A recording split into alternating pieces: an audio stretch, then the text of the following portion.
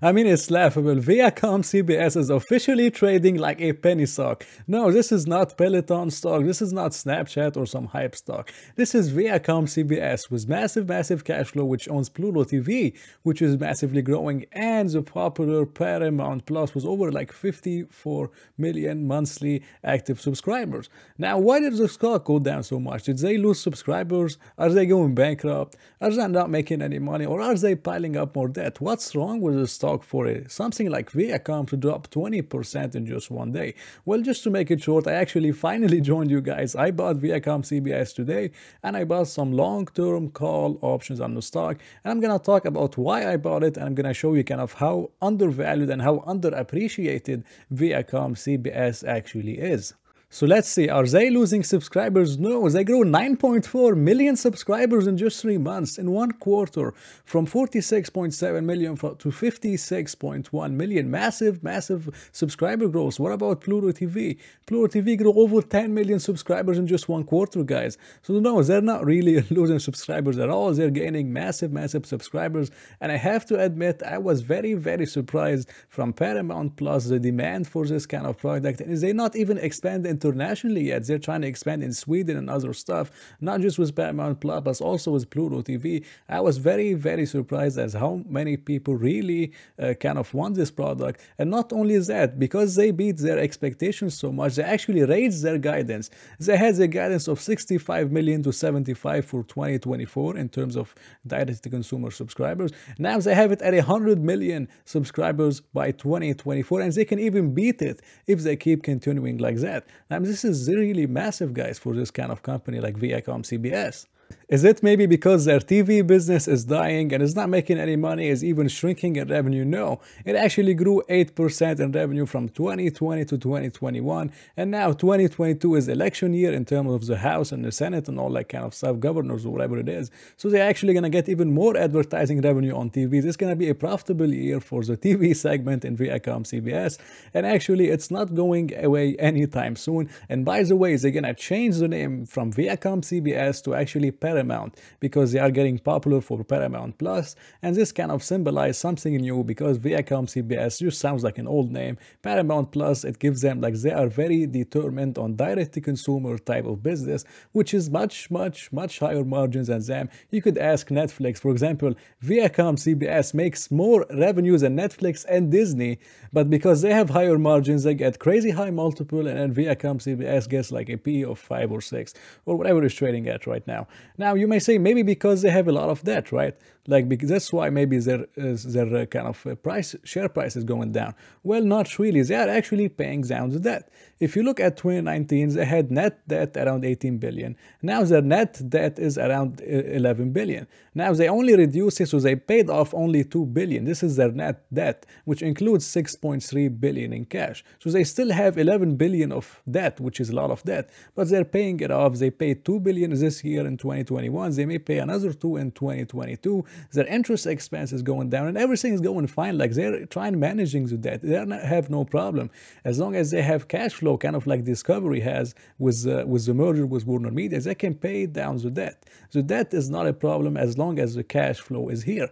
Now, something else, I really want to show you, which is one of the reasons why the stock went down. Now, they are investing heavily in their direct-to-consumer business. Look at their investment. They invested from, it was 1 billion in 2020, they doubled it to 2.2 billion in direct-to-consumer expense. Things like making new content, like marketing, which is why the business is growing so fast. And this is what they want to do. They want to take market share from Netflix, from Disney, from all those kind of subscriptions. And especially now, as we have inflation, maybe people want to cut down, and maybe something like Paramount Plus, which is like $5-6 a month, is a better choice than paying $20, $30, $40 a month. Or if they don't even want to pay what Netflix increased, which is like $14, $15 a month, they can get Paramount Plus for $5-6 a month. So it's a lot of options in terms of that, and the trend is with them. It's not against them. So they're investing where the trend is, and it's going to take some time for short-term pain for long-term gain. And this is what's really doing. They're kind of losing money. Like they lost $1 billion on this business. Now they can be profitable right now in this business if they want to, but they don't care about profitability in this business. They can use the cash flow from the business, the media business, the legacy TV business to invest in this direct-to-consumer and then eventually turn it profitable. And this made their EPS looks much lower than Wall Street was expecting, like 50% lower. So what did Wall Street do? They lowered their targets and stuff, and what happened with the stock? It went down 20%. And it's not really justified whatsoever, as they're doing the right things. They're not putting back in their old dying TV business, which is not dying, but they're investing for the future where they're gonna succeed. And I'm gonna show you the margins and the valuation ViacomCBS can actually get in the future if they reach their long-term goals by 2024, which I think they can. Okay, so they raised their target for direct-to-consumer kind of revenue by 2024 from 6 billion to 9 billion. That's a massive, massive increase, and that's a lot of confidence from the management team. If they continue like that, I would not be surprised if they even beat it. Now, here's the trick. ViacomCBS right now, they have their net income margins between 7 to 8%. Why? Because their legacy TV business does not have high margin.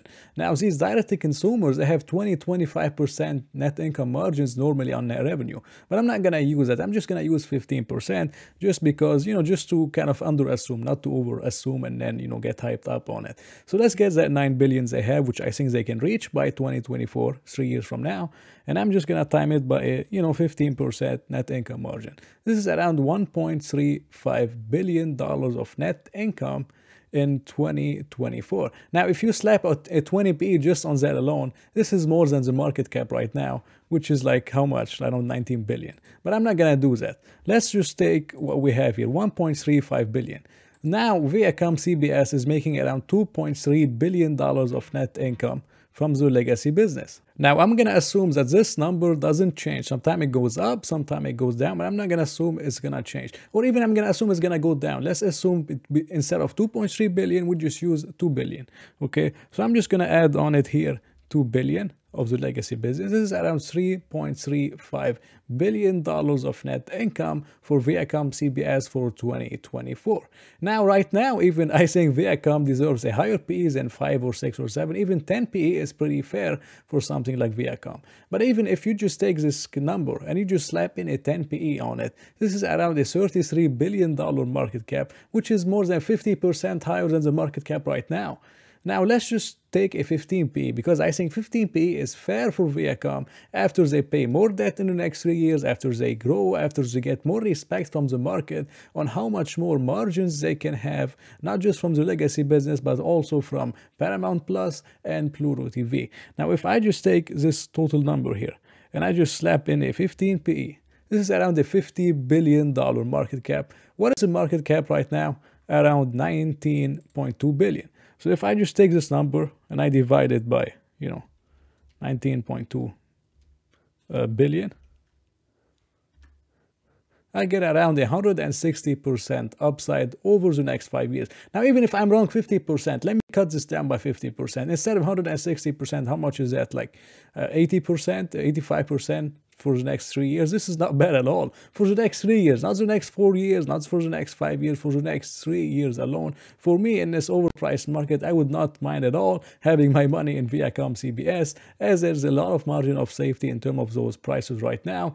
If you didn't get in, don't worry. Don't just try to say, oh no, I didn't get in. What am I going to do right now? I think you're going to have plenty of time to get in until more ViacomCBS is better understood by the market. Of course, there are rumors of acquisition from Netflix and all that kind of stuff. Now, I don't know if that's going to happen or not, but even if that never happened, ViacomCBS or Paramount Global is fine either way. So this is my take on it. If you liked it, please press like and consider subscribing. I hope to see you in another one.